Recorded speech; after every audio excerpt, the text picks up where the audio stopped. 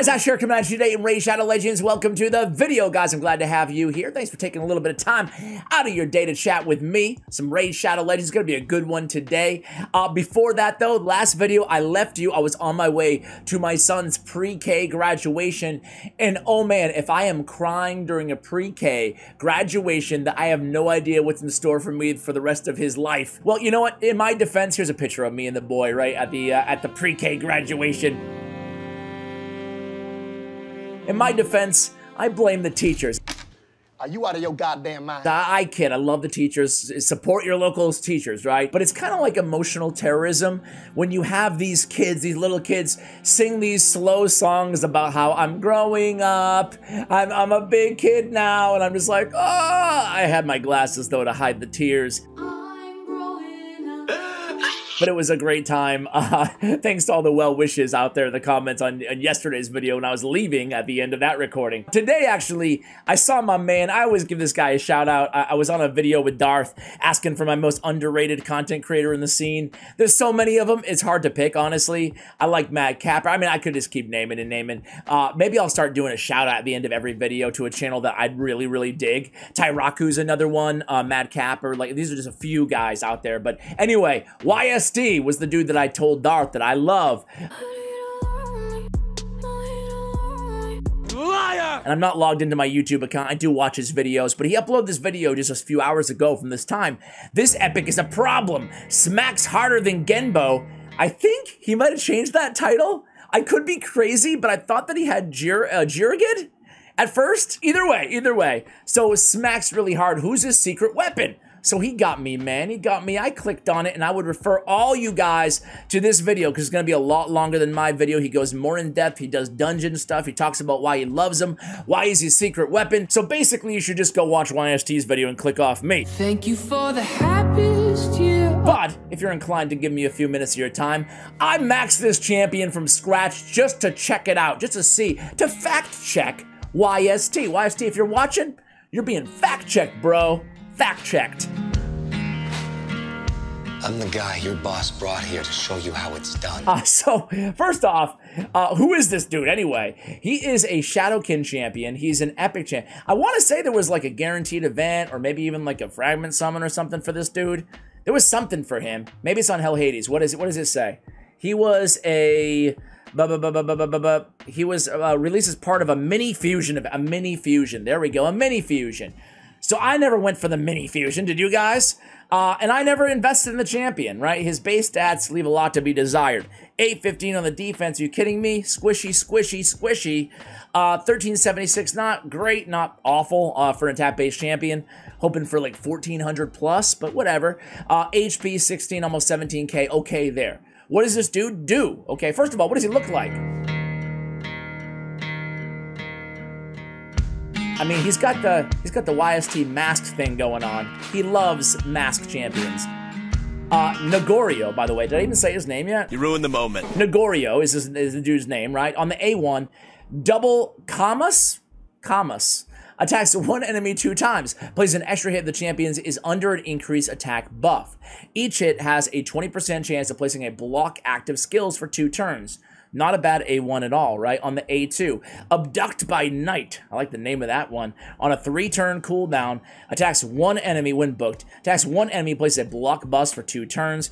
If this champion is under an increased attack buff, steals all buffs from the target enemy before attacking.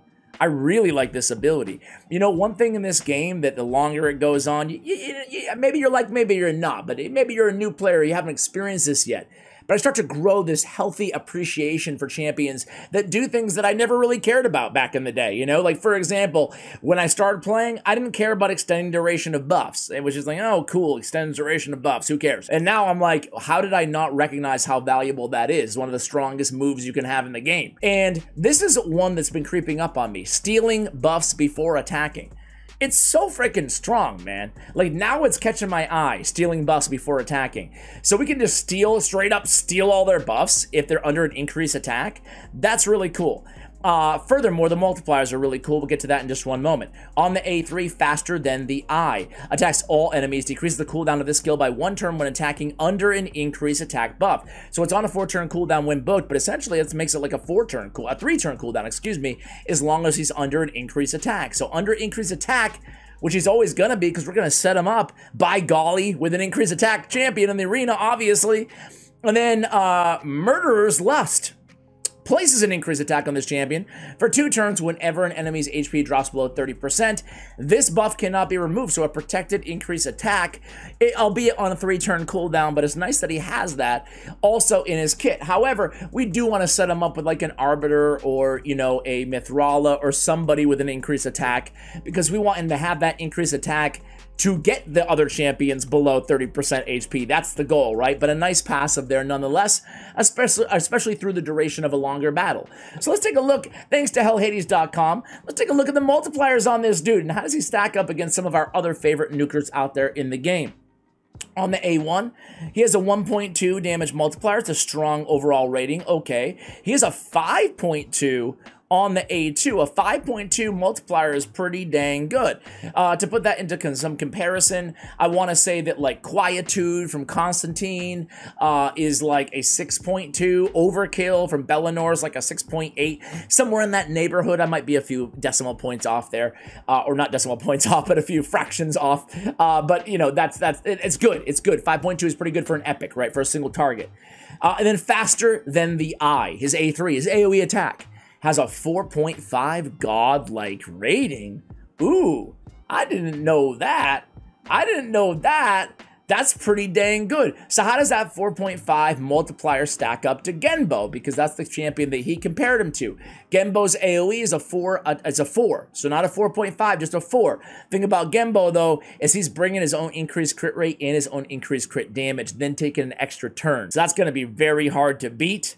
Frankly, I like Genbo more. I'm just going to ruin it by telling you that out the gate. You are so dumb. You are really dumb. Yannica. How about Yannica? A lot of you guys are on me for not including Yannica on my top 15 AoE nukers in PvE. So maybe I should revisit some Yannica. Either way, she has her single target, again, is a 6.3. So that's what we're looking at legendary single targets. Her AoE, though, is a 3.6. 3.6, okay? She is getting extra damage depending on the shield value of the opponent, but still 3.6. How about Astralon on his AoE? On his AoE, on his single target, a 5.8. On his AoE, a 4. Again, we have 4.5 on Nogoryo. So those are like a few comparisons to run. I'm not going to show you every nuker in the game, but I will say this. Very, very interesting. I didn't realize he had that crazy of multipliers. The downside, of course, is as we look at a champion like, just to be fair here, we look at, who do we compare? Astralon, for example, right? Astralon's base attack is 1619. So, I mean, those multipliers, it's grading on a scale, obviously. So Astralon's still going to hit harder with his AoE than Nogoryo is. Nogoryo. Dude, you know what? One thing that sucks about me, as if you haven't noticed already, is my pronunciation, I would say, is what, a D? D plus, maybe, on champions? But then my pronunciation on Shadowkin is probably an F. F minus. Is that even a thing? It's bad, man. I'm really bad at, like, Japanese names, if you couldn't tell. So I'm gonna call him Nogoryo. Nogoryo. I don't know why I say it with a weird accent, but hey, let's take this dude into the arena. Real quick, I want to show you the build. Sorry, I feel like I've been going into so many side tangents this video, a little bit more than you're used to. I apologize. Obviously, Magic Affinity. I do have him a 5-star Awakened, so that's pretty cool. I threw him in some lethal and some crit damage gear. His total stats here, you can see 198, 103, 265, 4600 on the attack. I have speed on the boots. I have attack percentage on the chest piece, and I have crit damage on the gauntlets. As I mentioned, we have lethal here. We're just looking for crit damage, crit rate as our substats, some attack if we can find it, a little bit of speed works well as well. We do have attack on the banner. Made a decision there to sacrifice some accuracy to get that attack on. I did go support tree. I'll show you the masteries in just a moment. So 185 is quite low on the accuracy. We have crit damage on the amulet. We have attack on the reaction ring. On the masteries, we went down, we picked up Helm Smasher. We did go support tree because frankly, I do want to steal all buffs if I can on that A2. So I did pick up charge, pinpoint accuracy, charge focus, and swarm smiter. Get a little bit extra accuracy that's not going to show up on the actual stats right now. I figure if I target another nuker, right, then I'm likely, with that much accuracy, still likely to steal their buffs. Because no one builds nukers, or very, very seldom, 99% of the time, no one's building a nuker with super high resistance. So 220 or 30 or 40 accuracy, which is what I have, including the Masteries, ought to be enough to go after their nukers, at least, to steal all their buffs. Anyway, I digress. Offense, we went with Ruthless Ambush, Opportunist, Bring It Down, Helm Smasher, Shield Breaker. Those are my favorite Masteries to have on an arena nuker, okay? Let's go into the arena now. Actually, one last thing. Phantom Touch Blessing. I feel like Phantom Touch is the way to go to get that extra crit damage, that extra attack. It all makes sense to me. Of course, we could go with Cruelty as well. That would be another option on this champion. We still get the attack and crit damage, decrease their defense a little bit. I guess the only other option would be Crushing Rend, perhaps. First 2 hit, so we'll ignore a little bit of their defense. Won't be a ton, so, you know, you can decide what makes sense for you. The cool thing is, though, with Phantom Touch especially, this dude is actually a pretty viable Fire Knight champion. He can get an extra hit if he's under increased attack, so that's a triple hitter right there. And then another extra hit, counting as, with Phantom Touch. So you can get a quad hit on the A1. So I would say this champion, outside of Arena, in Faction Wars, he could be great for Fire Knight, right? Let me see what his reviews are for Fire Knight here. Fire Knight is a 3.9. Nah. I think he's definitely, like, really good for a quadruple hitter. You don't find those, or I'm being kind, but at least a triple hit, maybe a quad hit if you get the Phantom Touch. Arena offense 4.4, so let's see what YST was talking about. What do you say, guys? I've done enough rambling. You've heard enough. Live Arena just closed. I was going to take him for a little spin in Live Arena. Right now, dude, I went on a little bit of, I'm 519 in the world in Live Arena. Went on a little bit of a losing streak, man. I had issues. Actually, you guys saw, if you watch my Champion Guide channel, you saw I disconnected in like 4 battles in a row. Dude, I hate that. I hate disconnecting because I'm like, my win rate is tanking. I was 68%, now I'm 65%. This is the squad. This is the squad. We got Kaimar, Yumeko, a debuffer, Madame Ceres, and our man, the man of the hour. Now, wait a second here. Wait, this is not a good team for him. Where's the increased attack champion? We need Arbiter on this the team. All right, it's cool. It's cool. We'll go in here. Let's see how much he does without increased attack, right? So this is faster than the eye. 63K. Okay, not bad, but he didn't have increased attack, man. I need to go back in there and give him the big buff that he needs, right? Comes back in there, goes with the A3 again. He's definitely hitting hard. We turned this team into to mincemeat. Nice and easy, nice and easy. All right, let's go. Let's set up a proper team here, though, Ash. Let's go against Genbo, because that's the dude that he's supposed to be better than, right? Huh? All right, let's go in here, and let's just make a little alteration to this team. I'm going to put Mithrala Lifebane in there, because my Arbiter's half naked right now. Sorry, guys. I put her gear on Yumeko, who we just took out of the team, which doesn't make any sense. Where is she? Where is she? Where is she?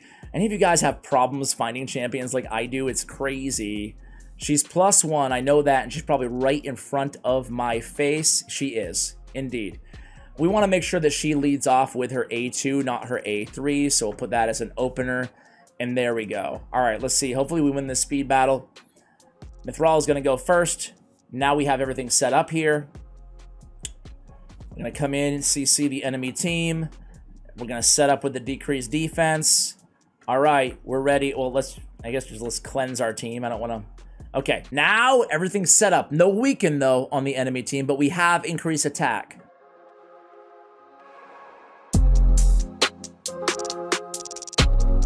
Okay, around 90K per hit. Not too bad, not too bad. All right, let's go against this squad. They got a Krisk. You know what? I'm going to take Madame Ceres out. Taking Madame Ceres out is a pain because then I can wake him up, what Kaimar does. Let's do one more round like this. And then I want to set up with a weaken too. Maybe I'll throw, like, I don't know, a Lydia in there, okay? All right. So they go first. That's not good. Can we recover is the big question. Come in here. Remove stuff. Ooh, okay, okay. Leo does not like this. Let's cleanse him. We got the increase attack. We're gonna go in here. Krisk, oh man. Krisk with his stupid provoke, dude. Come on, man. All right, let's cycle those provokes out of our system. Ooh, look at that. Look at that health. Oh my goodness. Let's cleanse it off again. Okay, now it's our time, man. I want to test out the A2, but there's nothing really to steal there. So let's just go with the A3 and kill everybody. All right, all right. He's definitely a serviceable nuker. I'll give him that. Off the top of your heads, I want to ask you guys this. Off the top of your heads, who would you rather for epic nukers? Now that you've seen what this dude can do through a few arena battles here, who would you rather have for epic nukers over our guy Nogoryo? I would rather have... Oh, wait. Where's this? Oh, freaking Mighty Uko stole his increase attack! I wish every increase attack was protected. We can't steal it back either with the A2. That's a bummer. Let's nuke him. This is a very tanky team. But it's okay. We're going to go him right back in. We're going to nuke him again. I would go with... The reason I like Genbo better than this champion is his self-buffs, obviously, right? We talked about that already. And I also love... Mighty Uko. I hate Mighty Uko. I love him. I hate going against him. Let's try to steal... I can't steal from Duchess because she's going to be too much resistance, right? Yeah. Boom. Okay, I think we're going to lose this one, guys. I think we're going to lose it. Let's see, though. Oh, boy. Yeah, we don't have a reviver. Yeah, that's going to be toast. I would go with Genbo because he's Void Affinity, right? And I would also go with... Void Affinity plus the increased crit damage really helps a lot. I think I would also go with Magnar over him because... Oof!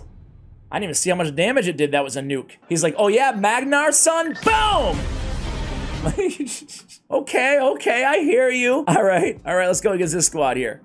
Magnar has a double hitter that hits very hard, and he's versatile enough to use on Go's second teams. So I go Magnar as well. You know who hits really hard? Morag Bronzelock, Dirindil. I would say those are the champions that I would put in the kind of the same conversation as him. But I might take him over Dirindil and Morag. Let's see. Who else would I take him over? A lot of legendaries. There's a lot of like mediocre legendary nukers out there. The thing about him is I like the synergy that comes with all that increased attack stuff that he's doing. Now, we haven't been able to get much utility out of his A2 thus far. Oh, well, that was his A2. That was pretty cool. Cardinal, I didn't even see you over there. Let's remove that stone skin. There we go. Now let's put the, let's redo the increase attack. Okay, redemption. That didn't hurt. That didn't hurt. I'm in heaven. I'm lying, it hurt a lot. But yeah, overall, I'm going to be real with you guys. I sound like I'm talking smack about this champion. That was a big nuke too. I sound like I'm talking smack about this champion. I'm really not, right? I think this team is too tanky for me with Pythion and Duchess. All that damage mitigation. I actually think that YST was right in terms of calling this dude a secret weapon. Man, I must have missed the fusion. I'll be honest with you guys. Oops. We really need an Arbiter on this team instead of a Mithrala because we need a revive on this team in case that happens. They go first, right? But I will say that, dude, this guy can nuke, man. He can hit very, very hard. Let's see if we can beat this team speed-wise. And let's see. Come in here. I think they go before us. They cut us in line. I just need, don't hold these losses against the champion. I just don't have a speed team properly built here. I'm just hoping that I go first, you know? Let's go against this squad. And then, because my Kaimar is fast, but he's not that fast. 312. I mean, we're talking like 400 speed on some of these Arbiters that we're going against, so... or at least, I don't know about these Arbiters, but against the Arbiters that I'm typically going against in the live arena at least, right? But I have to say, man, if I had this dude on my mini account, so I was going to say free-to-play, but on my mini account, I would definitely I would invest, man. Like, he smacks, man. He smacks. So, what is the overall? I think I've proved my point here in the video, hopefully, right? So, what is my final thoughts on this champion? Is that he's dang cool. He's worth investing in if you're looking for a fun Arena Nuker, Fire Knight Nuker, or Shadowkin Faction War Nuker, right? All those areas. That was a big boy nuke too. You see that 134,000 damage? That was pretty dang solid there on the single target on the A2. And then he goes in again. That was 63K, as if you guys can't see. Overall, man, very, very quality nuker. I think he's a top 5 epic arena nuker. Massive shout out to YST. You guys should go watch that video right now if you didn't click off already. Find out why he loves him and see him in different areas of the game. And give him a try in Fire Knight as well. I think that people are really sleeping on this champion in terms of being a very, very capable epic damage dealer out there. What do you guys think? Let me know in the comments below. Much love. And as always, take care, guys.